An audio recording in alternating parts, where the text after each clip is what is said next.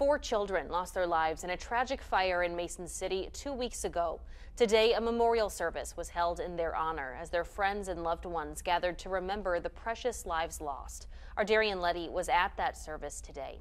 Darian, what can you tell us? It was a solemn day for the Mason City community as they mourn the lives of these 4 young boys. Hundreds of people gathered in the Lincoln Intermediate School for the memorial service. There were family members, friends, teachers, and one of the boys' Boy Scout troops at the service. Deacon Regan Banks, who ran the boys' youth group, led the funeral.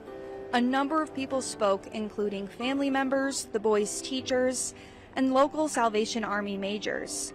Speakers talked about each of the boys' personalities and interests and the love they gave and leave behind. During the speech, folks were seen wiping away tears and hugging one another. Their father, John Michael Sr., also spoke. He talked about the love he has for his boys and the family dog, Frody, who also died in the fire. He then played a song that he would often play for the boys about counting your blessings.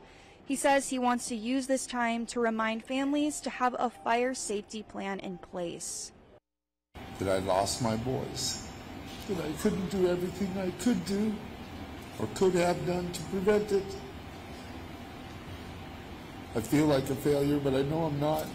Everybody comes and tells me what I did, how hard I fought, but I don't remember these things.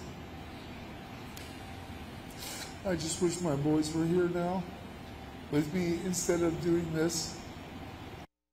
After the benediction of the service, the song Baby Shark was played, which was one of the favorites for some of those boys.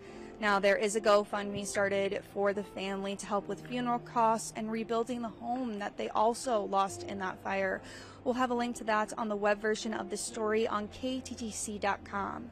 In Mason City, Darian Letty, KTTC News. A hard day, Darian.